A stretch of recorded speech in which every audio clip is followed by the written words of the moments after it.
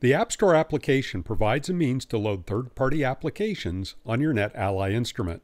To access the App Store, you must first set up a free Link Live account and claim the instrument to Link Live. Within the App Store, you will find hundreds of applications that may be downloaded and installed on your NetAlly instrument. These applications are free and have been vetted by NetAlly. Tapping on the search icon in the upper right corner of the screen, you may search for a specific application. Once you locate the application you would like to install, simply tap on Download next to the application to download it from the App Store and install it on your instrument. You may then tap Open to open the newly installed application. From the home screen, installed applications may be found by tapping on the upward pointing arrow toward the bottom of the screen. This will display all the applications installed on the instrument. Applications may be moved to the home screen or any of the other screens on the instrument by tapping, holding, and dragging the application icon. These screens may be used to organize applications into workflows. Dragging an application and dropping it onto another application will create a folder.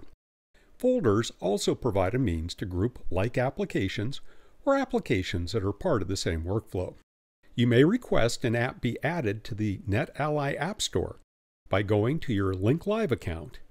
In this case, I'll open the Link Live app on the instrument and tap on Open in Browser. Once in Link Live, I'll select Apps. This will display a list of the available apps. New apps may be requested by tapping on the Action button and selecting Request App.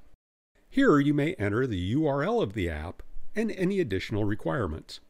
The request to add applications will be reviewed by NetAlly, and you will be notified when the app is available in the App Store.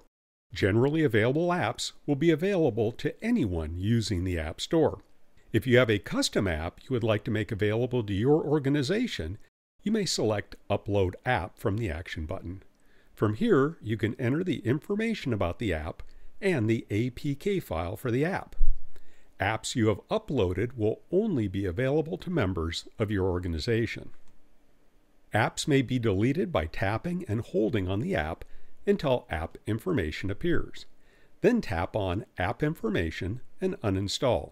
If updates are available for installed apps, you will see a number following updates in the App Store.